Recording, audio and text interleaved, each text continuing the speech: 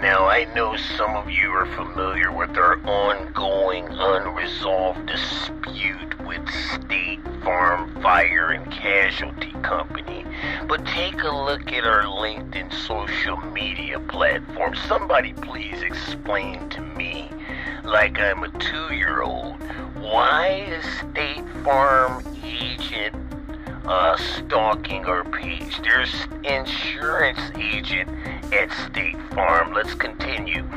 Priscilla Martinez, claims specialist. Let's continue. Account manager at Michael O'Neill State Farm. Let's continue. Underwriting team manager at State Farm. Licensed insurance producer, State Farm agent team member.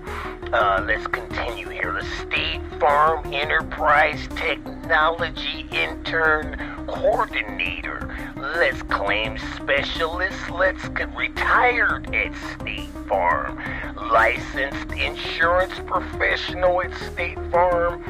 People First insurance professional at State Farm. Agent intern at State Farm.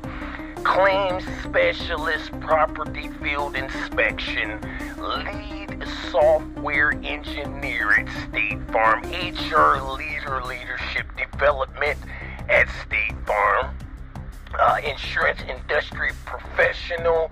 This is all 2 weeks ago. Social media specialist at State Farm. So listen, their attorney refuses to respond to the violations committed by sharing our private information, disclosing our information, all of the violations that they have committed, bad faith practices, breach of contract, racial discrimination, and yet she refuses to respond, yet her client has attempted to contact us by email, by social media, watching our pages. I don't understand how they can get away with that, yet they refuse to respond to the violations. We ask again that the Ohio Department of Insurance can include this evidence as supporting documentation of the complete violations of our rights committed by State Farm